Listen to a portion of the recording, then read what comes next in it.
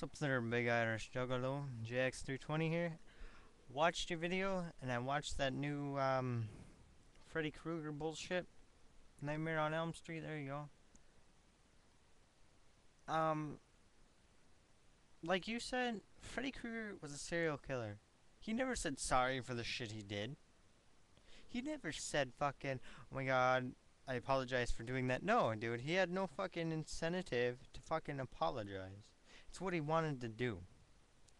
Now, I don't think I can't stop this movie from being made, from obviously because it's being made. Oh shit, sorry, but this is fucked up. Even though it's just the trailer, I can't say the movie looks like it's gonna suck, but you just ruined it.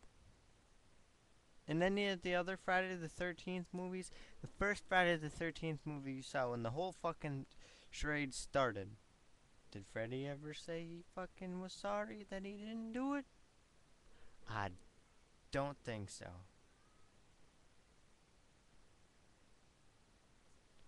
Now, I liked all them other movies. I liked the remakes of Jason and Michael Myers and all them others. But why make Freddy look like a fucking pussy in this movie? Yes, it's the trailer. It's the beginning. I'm assuming, but you're fucking with him. You really are. You're making him look like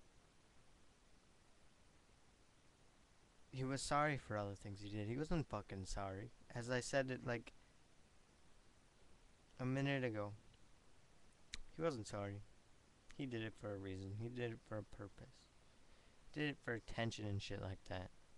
He didn't do it to go, oh, I'm sorry, I didn't kill those people. No.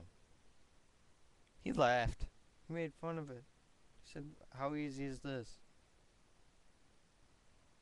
No. You guys are ruining it. I'm sorry. So, Big Irish Juggalo, I agree with that video you made. I agree with all of that. You don't fuck with Freddy. Especially like that. Michael Bay, what possessed you? I know you'll probably never fucking see this video, but if you do, you know. What fucking possessed you to make Freddy Krueger look like a bitch? Make him look like a weak ass, huh? What? I don't know, but I'm gonna end this video because I gotta do one more before I pass out.